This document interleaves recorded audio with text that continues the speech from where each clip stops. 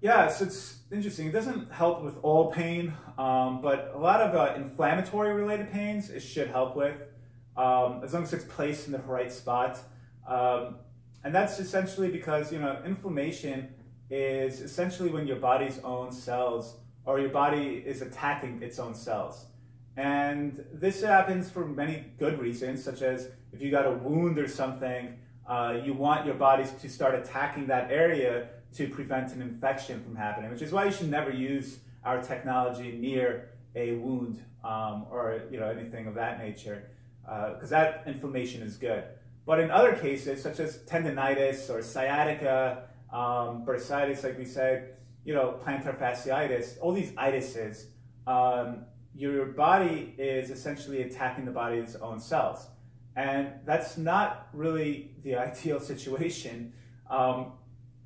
And the way that your body attacks its cells is through the use of free radicals.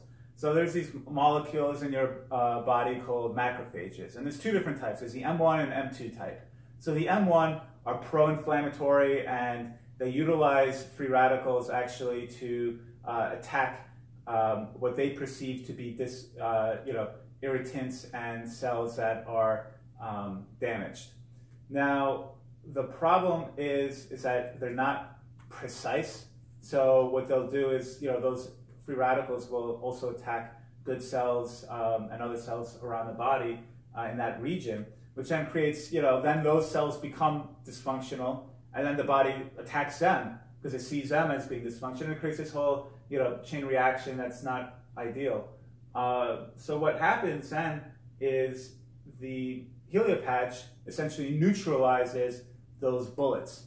So, a lot of anti-inflammatory products, they work in different ways. Some work by actually, blocking certain receptors and things of that nature. Ours doesn't do that. Ours is more of a bulletproof cloud that's created in that region of the body. So essentially those bullets that your body is using are just neutralized. So your body's still functioning normally.